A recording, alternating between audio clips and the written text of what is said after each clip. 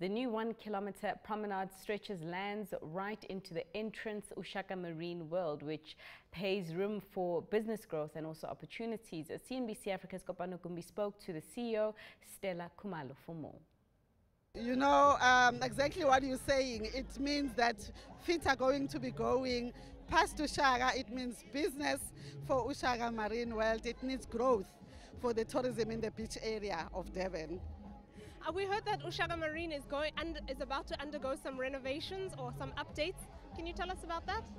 Yes, Ushaka Marine is 15 years old, and like any public amenity, it's got a wear and tear, the infrastructure starts aging.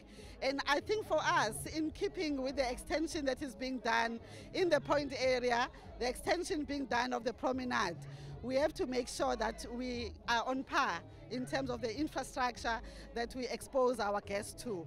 So the development and the revamp that is going to be happening is exactly in keeping and in line with the whole development that the city is doing in Durban and in the beach area in particular. But what's it going to look like? Are we getting new rides? Are you expanding the park?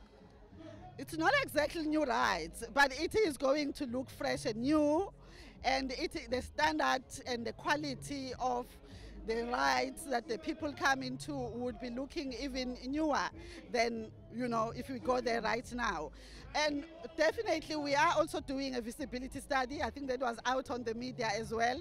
And the feasibility study is aiming towards what you're talking about in terms of the new look and the extended Ushaka Marine World. A feasibility study is going to start soon at the beginning of 2020, we hope.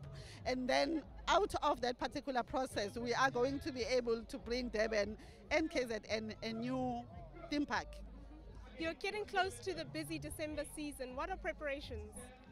The preparations for us are going very well, and normally we geared.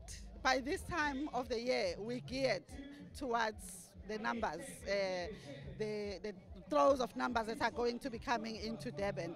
So our preparations are going very well, but we don't do them solo. We integrate, we collaborate together with Durban safety departments within the city, Durban tourism, and all the marketing agency, not just within Durban, but also in KZN. We are ready, KZN we're ready, South Africa we're ready.